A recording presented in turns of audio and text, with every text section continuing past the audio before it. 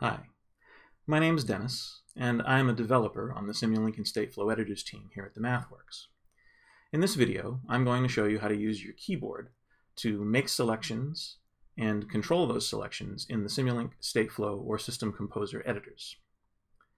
Now, as long as we've been shipping Simulink and Stateflow, you've been able to use keyboard shortcuts to control the selected items. So for example, Control S to save, Control A to select all.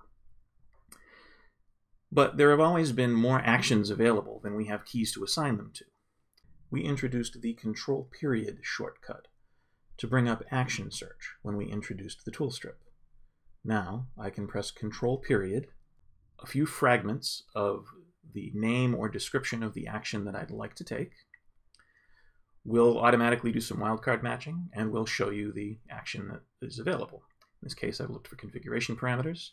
The name of the action is Model Settings, and we show you the keyboard shortcut that you can use the next time you want to go to Model Settings. I don't actually want to do this right now, so I'll hit Escape to cancel that avoidance. I can also use Control Period to get into Quick Insert mode. I can press Control Period once to bring up Action Search, and I can press it again to switch to the Block Search tab. I can now type the name of a block, and pressing Return would insert that block in my canvas. I don't actually want to do that at the moment, so once again I'll hit Escape. Now, in order to take actions, you usually have to have a selection to act on.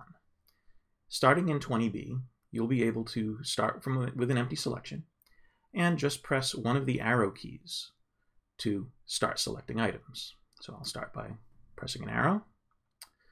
And you can see one of my items became selected. I can use the arrow keys to move the selection around the canvas to select other items. And you'll also note that we now have, in addition to the selection glow, there's this dashed outline that's being drawn. This is our keyboard selection cursor. It's both an indicator of where you've moved most recently and to let you know that you're in keyboard selection mode. If you're only single selecting, they'll always be around the same item. However, you can extend to multiple selection. Pressing the Shift key will cause the cursor to move as you press the arrows, selecting every item that the cursor traverses. If what you want to select are items that aren't directly next to each other, instead of using the Shift key, you can use the Control key.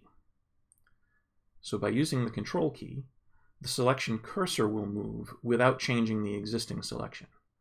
When you reach an item that you want to select, pressing Control and the space bar will add that item to the selection if it's not already selected, or remove it from the selection if it is already selected. You probably are used to moving items around in the canvas using the arrow keys, so pressing the M key will dismiss the keyboard selection cursor and allow the arrow keys to move the items that were selected instead.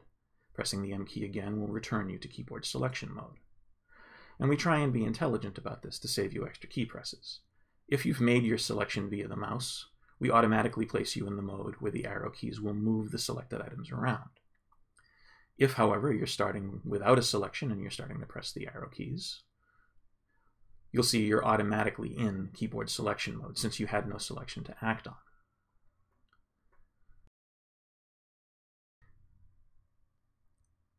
Now we can also drill into Subsystems by pressing the Enter key. And what I'm going to do here is I'm going to select these three imports and clean them up a little bit. And I'll use Shift arrow keys to do that. Then I'll press Control Period to bring up Action Search. And I'll search for one of our alignment features to clean those up and make them nicely aligned.